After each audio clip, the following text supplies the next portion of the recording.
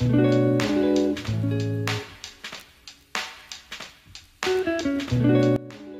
guys, it's Hannah. Welcome back to my channel. Today I have Remi.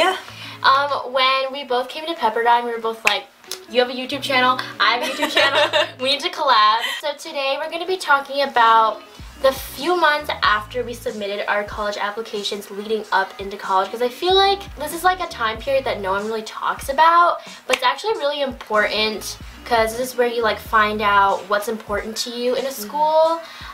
You meet people who might be going to your potential schools online, you're excited, you're waiting, and so I feel like we should talk about this. Definitely. And then what are you going to be doing on your channel? So on my channel, we're just going to talk about when college starts, so like our initial reaction to arriving here, and then time management skills and just all of that good fun stuff. Things that we still need to learn. Yeah. Like, how did you feel after you submitted all your college applications? Okay, so after I submitted all of my college applications, it felt like a weight was lifted off my shoulders. It was just really nice to get it all done because like I was working on mine for weeks, like all of the essays, figuring out what schools I wanted to go to, and that whole process was kind of stressful, but like once you submit your college applications, you just feel like a weight is off your shoulder. But then comes the waiting period, which is kind of even more stressful.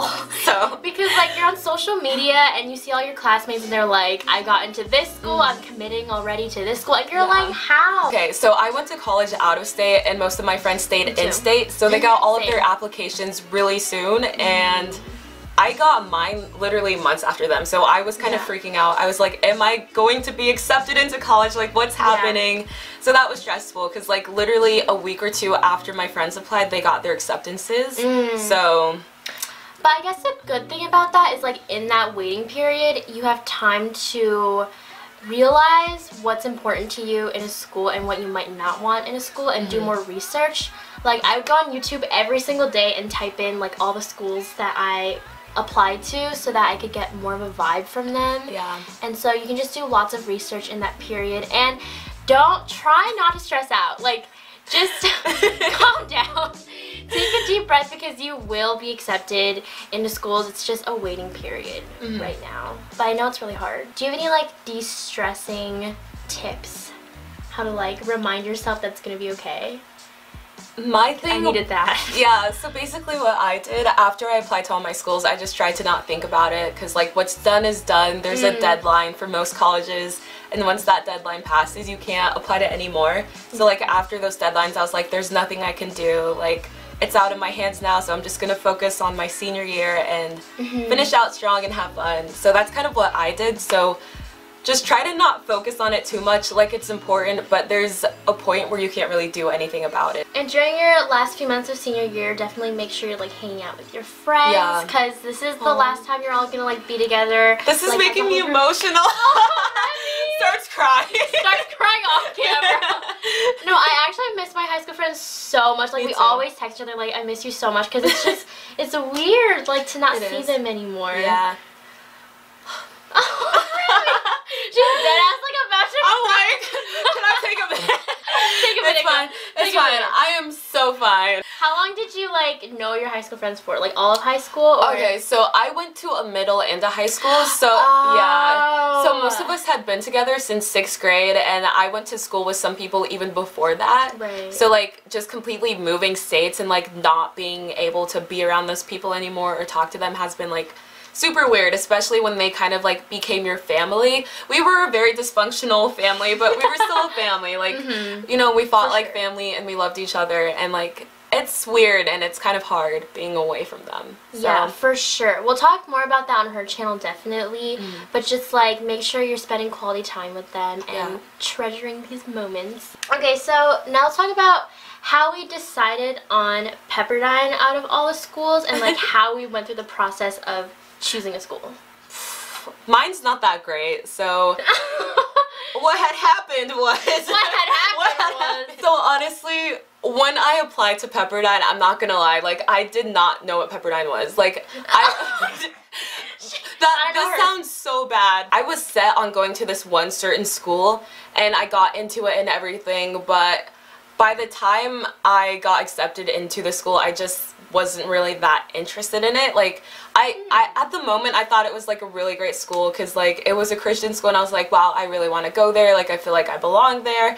And then I got my other acceptances and I was like, whoa, these schools are way better, so maybe I should go to those ones instead. So yeah, during the application process, I was just focused on getting that one good application for the school I wanted to go to. And the other ones I was just like, whatever, like these are going to be my safe schools and these ones are going to be like my reach schools or whatever. And I didn't really start doing my research till after I got accepted into Pepperdine, and I know that sounds crazy. My sister went to UCI and I wanted to go to UCI, and like I got accepted into it, so it was honestly kind of like a coin toss. I was like, heads UCI, tails Pepperdine.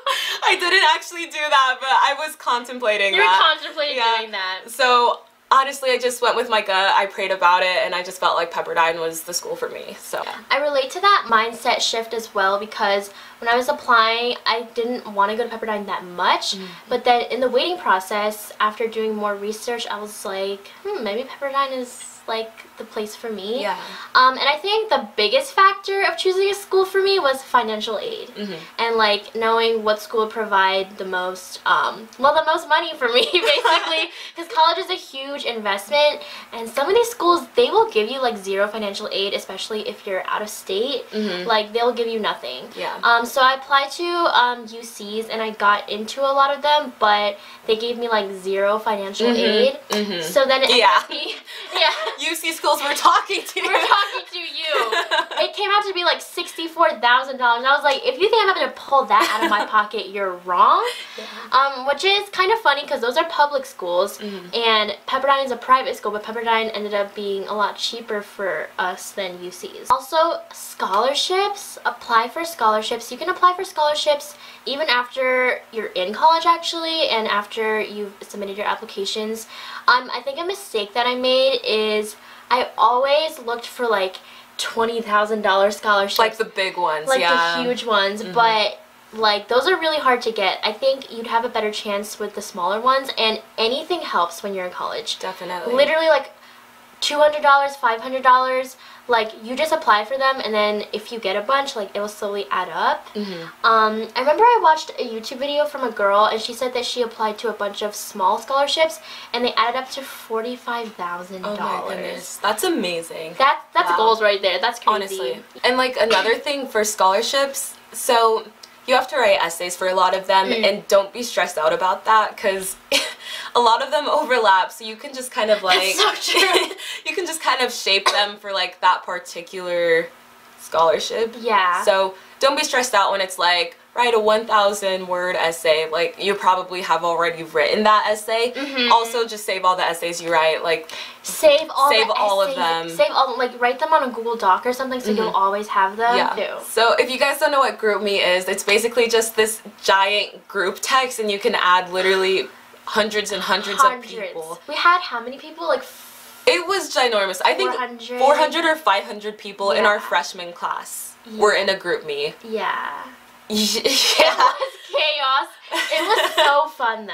Yeah, the first few weeks I was so excited. Like I would literally be sitting in the back of my classes and I'd be like checking I'd be like what? I've never been so excited for school. That like got me hyped up because like these are like all your potential friends and classmates, and you're like interacting with them. So GroupMe is connected to Facebook. So after you commit to a school, or like you're even just thinking about a school, definitely check Facebook and like type in the name of the school. There'll probably be like a group for your class and people will be talking on there, and that's just a great way to kind of scope out what the social setting may be. Because not gonna lie, since Pepperdine's a Christian school, I thought that maybe the people here would be like really uptight. Yeah. Everyone's really chill, surprisingly. Everyone's super chill, and I was surprised from the GroupMe. So definitely do that. And there was so much tea there. So much tea! There were F-boys there. And like, we exposed them. There was a spreadsheet. There was a spreadsheet on the F-boys. I forgot about that. There was a spreadsheet on the guys that we were like supposed to avoid. Like, what? Yeah. Because so many of them were like trash, and like girls would like screenshot the messages that they would send them and like send them to the GroupMe. Oh my. Yeah, by the way, there were a lot of different group me's. Like, there was a main one for the girls and the guys, and then there was just a guys group me and just a girls group me, and like different races had group me's too. So like the one that she's talking about is the girls group me. So another way that we met people was through other social media such as Instagram, Twitter, and Snapchat. So Snapchat, yeah. Yeah, there were a few group chats on Snapchat as well. But I remember one thing that really shocked me was Instagram. So I remember putting Pepperdine class of 22 into my bio, and I literally got hundreds of followers from Pepperdine students, and I was like, okay, go off, I guess. My likes went all the way up, like, Yeah. from before Pepperdine to now. It's a thing to put, like, your college's name and then bound, the word bound, like, hashtag. And then if you do that, you'll also find tons of other classmates. And it's just really fun to find other classmates and meet so many people. Oh, and don't be scared to, like, DM people. Yes, a lot of people DMs me, and at first I thought it was kind of weird, but after it kept happening, I was like, what's that? Reach out and DM people, be like, oh, you're going to Pepperdine, like, what's your major? I got that question a lot. What's your major? Like, where are you from? I remember coming on campus, and somebody was walking towards me, and they were like, "LifeWithRemi," and that's my Instagram handle. And like for the first few weeks, I only knew people by like their Instagram handles. Really? Yeah, even now, some people will be like, are you Hannah? And I'm like, how do you know? And they're like, I follow you on Instagram. And I'm like, what? Social media is wild. I actually met my roommate because I slid into her DMs. Chase is over there. Yeah, so, I don't know, slide into people's DMs. Don't be scared when people slide into your DMs. Now let's talk about the few days, like, right before entering college.